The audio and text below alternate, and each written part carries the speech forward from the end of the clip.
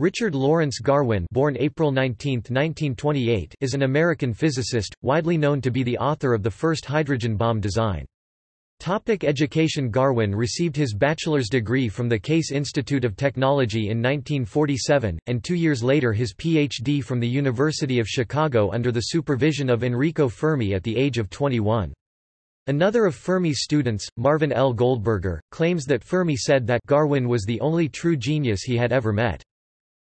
Career. After graduating from the University of Chicago, Garwin joined the physics faculty there and spent summers as a consultant to Los Alamos National Laboratory working on nuclear weapons.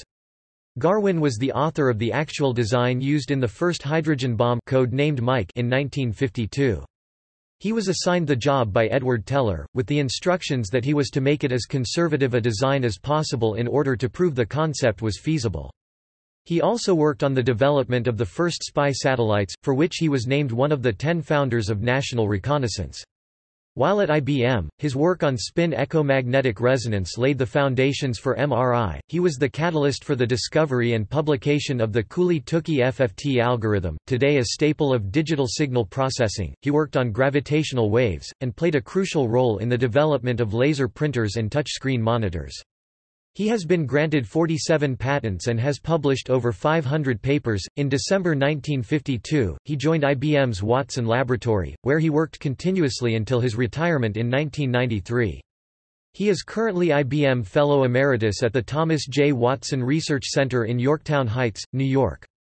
During his career, Garwin divided his time between applied research, basic science, and consulting to the U.S. government on national security matters. Parallel to his appointment at IBM, at different periods he held an adjunct professorship in physics at Columbia University, an appointment as the Andrew D. White Professor at Large at Cornell University, and a professorship in public policy, and in physics, at Harvard University. He has also been the Philip D. Reed Senior Fellow at the Council on Foreign Relations in New York, New York. Garwin served on the U.S. President's Science Advisory Committee from 1962 to 65 and 1969 to 72, under Presidents Kennedy, Johnson, and Nixon. He has been a member of the Jason Defense Advisory Group since 1966. As a member of the Institute for Defense Analyses Jason Division of U.S. University Scientists, on Sat. February 3, 1968, Garwin traveled to Vietnam with Henry Kendall and several other scientists to check on the operation of the electronic barrier he and other Jason scientists developed for the Pentagon to utilize in Indochina, according to the Jasons by Anne Finkbeiner. And, in the 1960s, Jason scientist Richard Garwin, a nuclear physicist who, years before, helped design the Castle Bravo hydrogen bomb, held a seminar on the SADEYE cluster bomb and other munitions that would be most effective when accompanying the sensors of the electronic barrier in Vietnam. According to page 205 of Annie Jacobson's book, The Pentagon's Brain, An Uncensored History of DARPA, America's top-secret military research agency, that Little Brown and Company, NY published in 2015. From 1993 to August 2001, he chaired the Arms Control and Nonproliferation Advisory Board of the U.S. Department of State. From 1966 to 1969 he served on the Defense Science Board. He also served on the Commission to assess the ballistic missile threat to the United States in 1998. He is currently a member of the National Academy's Committee on International Security and Arms Control and has served on 27 other National Academies committees. In 2017, science journalist Joel N. Shurkin published a biography of Garwin, True Genius, The Life and Work of Richard Garwin, in which Shurkin writes about the most influential scientist you never heard of. Honors.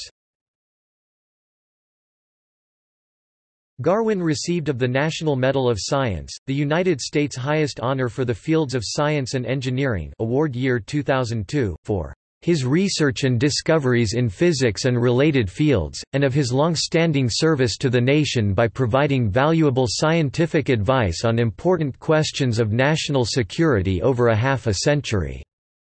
He also received the equivalent, La Grande Médaille de l'Académie des Sciences, from France for his role in discovering parity violation in pion decay. He is among a select few scientists to have been elected to all three U.S. National Academies, the National Academy of Sciences elected 1966, the National Academy of Medicine 1975, and the National Academy of Engineering 1978. In 2016, President Barack Obama honored Garwin with a Presidential Medal of Freedom. Garwin also received 1988 AAAS Award for Scientific Freedom and Responsibility. See also: accelerator-driven subcritical reactor, energy amplifier, megawatts and megatons. References. External links. Annotated bibliography for Richard Garwin from the Alsos Digital Library for Nuclear Issues. Dr. Richard Garwin's personal website. The Garwin Archive at the Federation of American Scientists. Oral history interview transcript with Richard Garwin, 23 October 1986, American Institute of Physics, Niels Bohr Library and Archives. Oral history interview transcript with Richard Garwin, 7 June 2001, American Institute of Physics, Niels Bohr Library and Archives.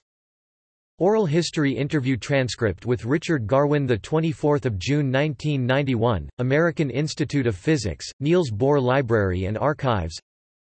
Garwin, documentary on Richard Garwin's life and work.